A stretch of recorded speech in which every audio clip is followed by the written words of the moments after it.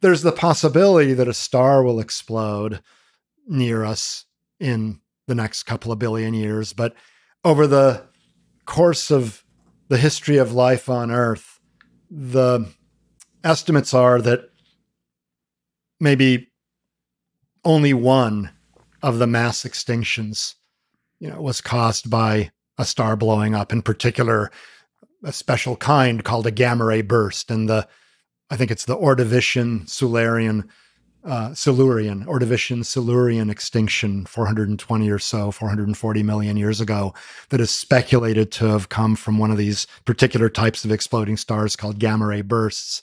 But even there, the evidence is circumstantial. So those kinds of existential threats are reasonably rare.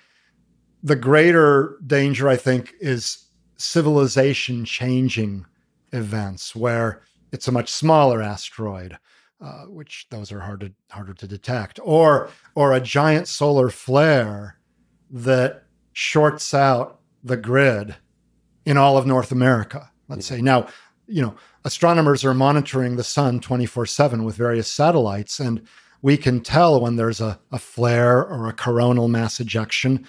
And we can tell that in a day or two, a giant bundle of energetic particles will arrive and twang the magnetic field of Earth and send all kinds of currents through long-distance power lines. And that's what shorts out the transformers. And transformers are, expensive and hard to replace and hard to transport and all that kind of stuff. So if we can warn the power companies and they can shut down the grid before the big bundle of particle hits, then we will have mitigated much of this. Now, for a big enough bundle of particles, you can get short circuits even over small distance scales. So not everything will be saved, but at least the whole grid might not go out. So again, astronomers, I like to say, support your local astronomer. They may help someday save humanity by telling the power companies to shut down the grid, finding the asteroid 50 or 100 years before it hits, then having clever physicists and engineers deflect it. So many of these cosmic existential threats, we can actually predict and do something about, or observe before they hit and do something about. So it's terrifying to think that people would listen to this conversation. It's like when you listen to Bill Gates talk about pandemics in his TED Talk a few years ago, and realizing we should have supported our local astronomer more. Well, I don't know whether it's more, because as I said, I actually think human-induced threats or things that occur naturally on Earth, either a natural pandemic or perhaps, a bioengineering type pandemic, or, something like a supervolcano, right? Yeah. There was one event, Toba, I think it was 70,000+ years ago, that caused a gigantic decrease in temperatures on Earth because it sent up so much soot that it blocked the sun, right? It's the nuclear winter type disaster scenario that some people, including Carl Sagan, talked about decades ago.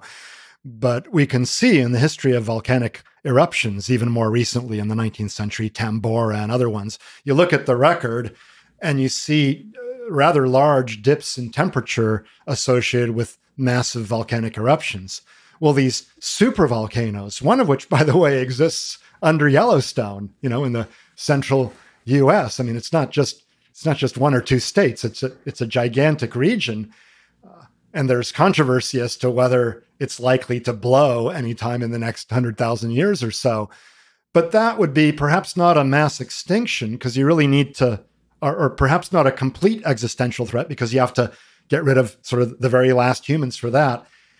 But at least getting rid of, killing off so many humans, truly billions and billions of humans. There have been ones tens of thousands of years ago, including this one, Toba, I think it's called, where it's estimated that the human population was down to 10,000 or 5,000 individuals, something like that, right? If you have a 15-degree drop in temperature over quite a short time, it's not clear that even with today's advanced technology, we would be able to adequately respond, at least for the vast majority of people. Maybe some would be in these underground caves where you'd keep the president and a bunch of other important people, But the typical person is not going to be protected when all of agriculture is cut off, right? And it could be hundreds of millions or billions of people starving to death. Exactly. That's right. They don't all die immediately, but they use up their supplies. Or again, this electrical grid. First of toilet paper. There you go. Dash that toilet paper, or the electrical grid. I mean, imagine North America without power for a year, right? I mean, we've become so dependent. We're no longer the cave people. Yeah. They would do just fine, right? Yeah. What do they care about the electrical grid, right? What do they care about agriculture? They're hunters and gatherers. But we now have become so used to our way of life that the only real survivors would be those rugged individualists who live somewhere out in the forest or in a cave somewhere, completely independent of anyone else. Yeah, I've recently, I recommend it. It's totally new to me, this kind of survivalist folks, but there's a few there's a lot of shows of those, but I saw one on Netflix and I started watching them, and they make a lot of sense. They reveal to you how dependent we are on all aspects of this beautiful systems we human have built. Right. And how fragile they are. Incredibly fragile.